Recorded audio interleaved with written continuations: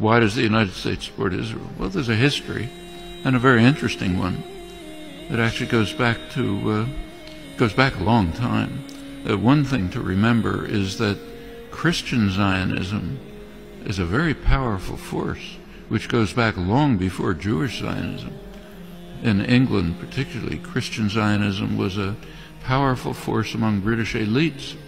It's part of the motivation for the Balfour Declaration and for Britain's support for Jewish colonization of Israel. Remember, the Bible said, and that's a big part of British elite culture. Same in the United States.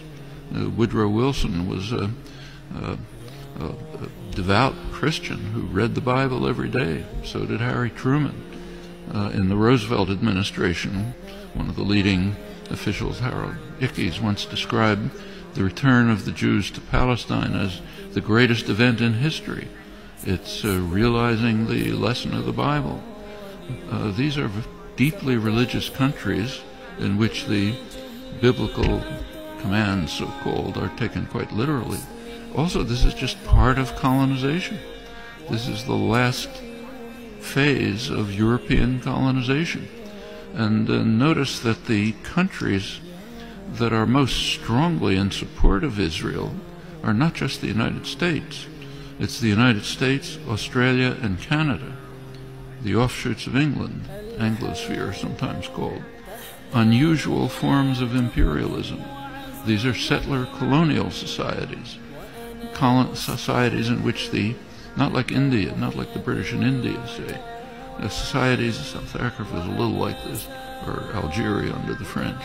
Settler colonial societies in which the settlers came in, essentially eliminated the native population. Also driven by religious principles, very religious groups driven by Christian Zionism. Those are major cultural factors. There are also significant geostrategic factors.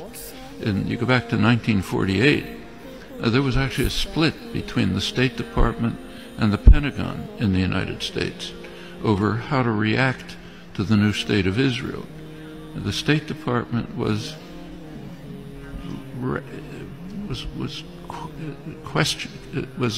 not committed strongly to Israeli conquests, the establishment of the state, and was concerned about the refugees. It wanted an implementation of the refugee problem. The Pentagon, on the other hand, was very impressed with Israel's military potential.